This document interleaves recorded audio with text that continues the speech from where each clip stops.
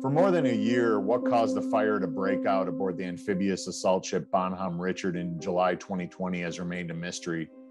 But in recent weeks, Big Navy released its command investigation into the disaster, a nearly week-long fire that eventually sent the flat top to the scrap heap.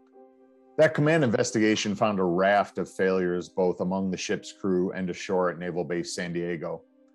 Sailors on board were undertrained to fight a shipyard fire, and the Bonnie Dix fire suppression systems were not properly maintained.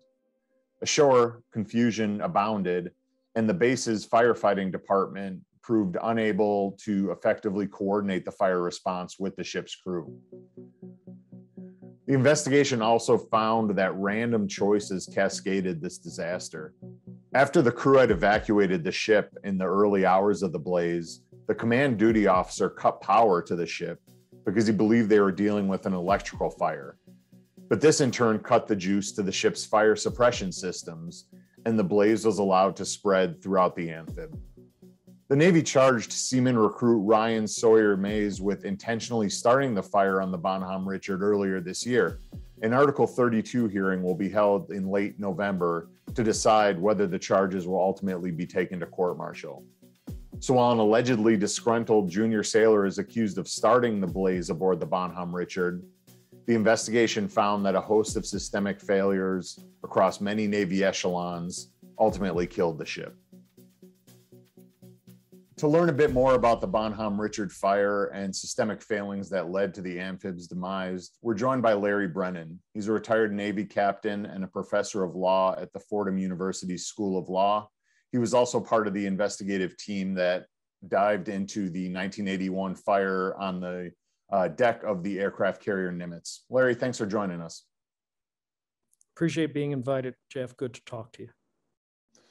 So we had the command investigation released in recent weeks, as well as this major fires review that looked at a variety of shipboard fires over the past 12 years or so. What do these documents say to you about the state of maintenance in Navy shipyards today? Being in a shipyard always is a difficult risk for a vessel and the people responsible for the vessel in the shipyard, whether it's alongside pier, as in the case of Bonhomme Richard, or in a graving dock, dry dock, or being constructed. We can go through decades of history, and it's a problem. One of the difficulties is, what are the available sources to fight a fire? What are the available personnel? One of the tragic, inexplicable problems here is the shoreside fire department nozzles and hoses didn't easily connect with the fixtures on board ship. Inexplicable. No reason that happens. And that's not the CO's fault. That's not the fire marshal's fault on board Bonhomme Richard. It's a systemic problem, and that's where we have to look. And I think we need a deep probe into systemic issues as opposed to just personal accountability. We've had too many problems too often, and we look at the same thing. We need to see what we have and what we need to add to it, whether it's people, machinery, sensors, remote activated things. It's complex. We do a great job at fighting fire at sea. We don't do a good job at preventing and fighting fire in the yard.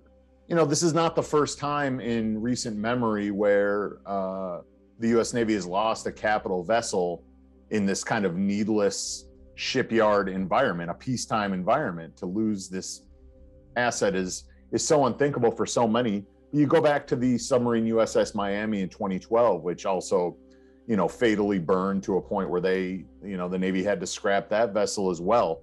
There was a raft of reforms put in place after that disaster. Why do you think reforms after such a similar disaster weren't cemented? Because we don't have an implementing system of priority. We're a warfighting community, and we're really good at fighting war. I think we're really good at fighting fires at sea, on flight decks, and in other spaces and engine rooms. We've built lots of systems, and they're highly remote, highly technical, and they're torn apart in the shipyard. We need a czar of some sort, if that's an appropriate word, but we need a leader to be responsible for understanding, managing, studying, implementing, and following up on the shipyard, ships in the shipyard issues. Can you paint a picture for our viewers of what the interior of a ship like the Bonnie Dick looks like when it's in the yards in terms of just the junk and the crap everywhere, the cables. Can you kind of give our viewers a sense of what that environment is like? Two things. One, your question is important because we have to understand that ships are designed essentially like checkerboards or a crossword puzzle, horizontally and vertically. And each compartment is designed to be able to control and respond to a fire. So you can button up the ship. That's not true in the case of the LHDs, like Bonhomme Richard, with the well deck and the V and the area where the arsonist apparently started the fire, according to that investigation. What a ship in a shipyard, like, especially for a long time, is like my room when I was a kid. It's just a bunch of mess. And the reports in this case, long before this week, were that it was a series of fire hazards that should not and cannot have been accepted. Part of the shock of the Bonhomme Richard fire for anybody watching was its inconceivability. How could a modern American warship burn so furiously for days while in port during peacetime?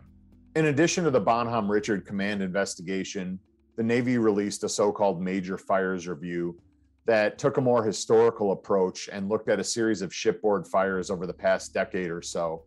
That Major Fires Review found many of the same issues that plagued the Bonnie Dick: undertrained skeleton crews in the yards, inadequate shipyard infrastructure, and shore-based fire departments unprepared for such a conflagration. The Navy is now promising a series of reforms to prevent another Bonhomme Richard type disaster. We'll be following them to see where those reforms lead.